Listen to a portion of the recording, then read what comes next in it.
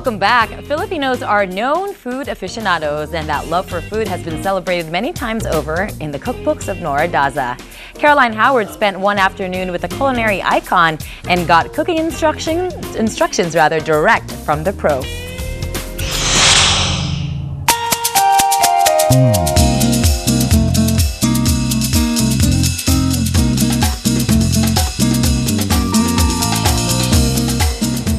Hello everyone, we're here with renowned culinary expert, advocate, and champion of Philippine cuisine, Nora Villanueva Daza. Hello and thank you for having us in your home. It's a pleasure to see you after all the times that I've seen you on television. Thank you, ma'am. Did you always have this kind of passion for food? How did it all start? When I was 8 years old, I learned how to make hot cakes.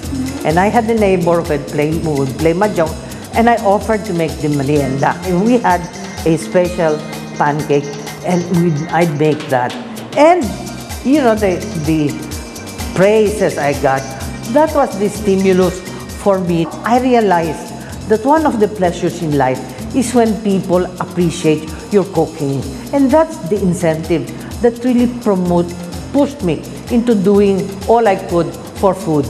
Because it's really very Filipino. I studied home economics and I graduated in foods and nutrition from the University of the Philippines. After I graduated from home economics, I got married right there. And the first time I ever made cream puffs, it did not puff. So I was ashamed. So I told my husband, oh, those are cookies. I didn't dare tell him. But yung pala, I found out that you have to beat the eggs and add them one by one. You learn, you know. As I grow on, I learn every time. So when I write a cookbook, every time I learn something. My cousins, if I go and eat someplace and I like it, I say, how is it done? And that is how my repertoire of food increases. It's really, my mother-in-law was a very good cook. That's all she did. She would go to market on Wednesday, and Sunday we would have a menu that was always different. She always wanted to please her family. And I really learned a lot from her. Who among your children took after you? Nina, who went to Cornell, and Sandy, who went to Cornell. Nina, by the way, is the editor of Appetite magazine. And Sandy, well, he is doing a lot of food. And he used to do a TV show with me. As regards tradition, Filipino cooking, what was that like in the Daza home? I come from a family that's very patriotic.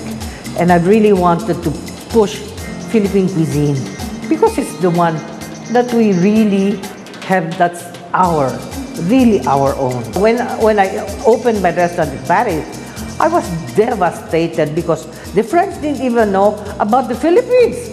So I had the menu and put the Philippines in red, in the middle, Indonesia all black, because I wanted the French to know about us. One of my guests was Brigitte Bardot and Simone de Beauvoir. Okay. And they liked our fresh lumpia. The French love escargot, which is snail. So what I do, I cook a big pan of kuhul-bikol.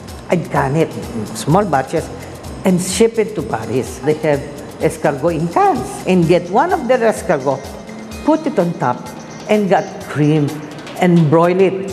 And they loved it. Because can you imagine, they've never eaten bagoong with coconut milk, with turmeric. It was a new experience for them. So they will write about it. Imagine, they mentioned me in Guide Michelin. I mean, a Filipino cuisine in Guide Michelin with 2 forks and spoon. I think that is the acme of cuisine. You were a restaurateur, had a TV cooking show, Cooking It Up with Nora, and were also a published author. How was it juggling all that? I didn't think about it. I just went into it with my heart and soul. I enjoyed what I was doing. I loved it. It was heaven. You know, living from one place to the other. In each one, I had luckily because I have a restaurant, I have personnel. So they help me in every place I live. You enjoy French cuisine as well as Filipino food. How does one reconcile that? French cuisine is very refined. They're really meticulous about their sauces. What can you say distinguishes us from the rest of the world? When I've been in South America, Southeast Asia, no one uses hugas bigas. We're the only one who use hugas bigas. And I think, you know, if you make a sinigang without the hugas bigas, it's not the same. It's not the same. And nowhere in Southeast Asia do they do that. What is the secret to cooking a perfect dish? In cooking, it's very important to taste. I always taste. Even when I had my French restaurant, I wouldn't tell anybody. I'd come and I'd go down and taste the sauces. Thank God, I think I have a very discriminating palate. You're introducing on Taste Buds now a pasta dish.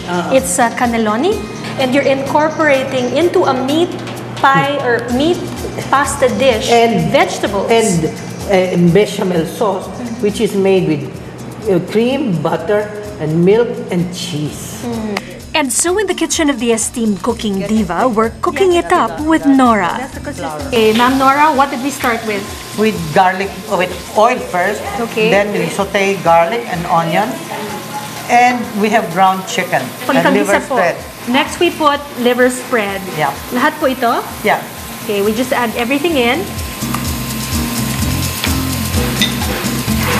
So we are making a cannelloni, Yeah. a very tasty one. We put butter and Ham. ham. Perfect. And we break the egg. While our meat filling is cooking, to save on time, we boil some cauliflower and broccoli and make our bechamel sauce. Powdered milk? And We're mix. supposed to be mixing this. Mix mo. Okay. Yes, 2 Yeah. cups. A cup of... So, proportion is 1:2. We have to add some flour. That's the way to do it. You got to be thick. I will taste it because we'll see if it's salty enough or not. Okay, and I will trust your taste buds. You're doing well, huh? Thank you. Kulang ng asin.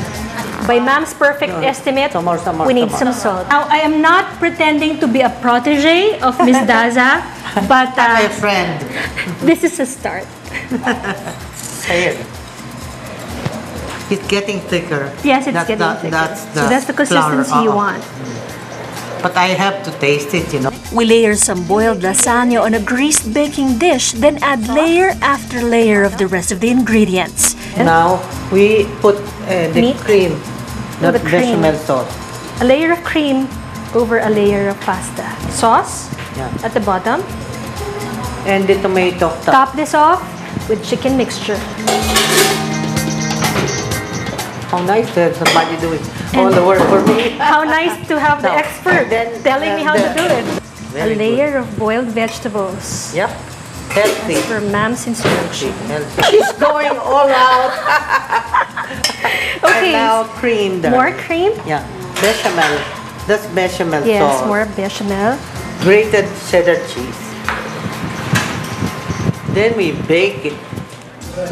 Ma'am Nora, what we have here is something taken from one of your recipes, the Yeah. cannelloni, except that we didn't quite follow the recipe, did You we? know, I have always told people, as long as what you put in is edible, it's eating. But you know, you have to taste it Yes. to see how it is. So, we will see how it comes out. But- we will see how it tastes. And with some Bon chicken there, appetit. Yep. vegetables, Yep. and the pasta. Okay. Bon appetit. Here we go.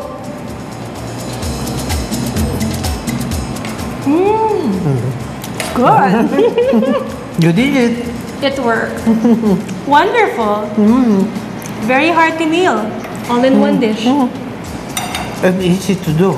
Ma'am, there are several books attributed to you, beginning with Let's Cook with Nora, of course, the pioneer. Honestly, a lot of people use your very first cookbook as a Bible, practically. Well, I'm gratified that I feel that I've contributed to make our homes better. I'm doing festive dishes because all the food that I know, that is bouillabaisse, cassoulet, and bœuf en croûte, that's beef Wellington.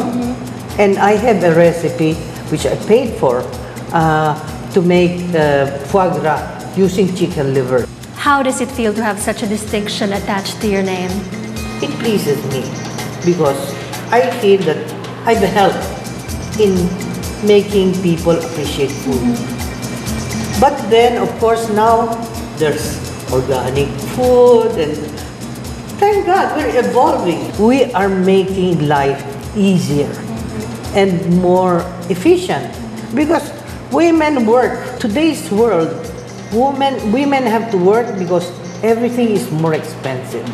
And of course, it helps women to grow. If there were one thing you really most cherish about all your years in the industry, what would that one thing be? Oh my goodness, it will be my children. My children, they are my number one concern in life. I call them every day if I can, and I worry about them.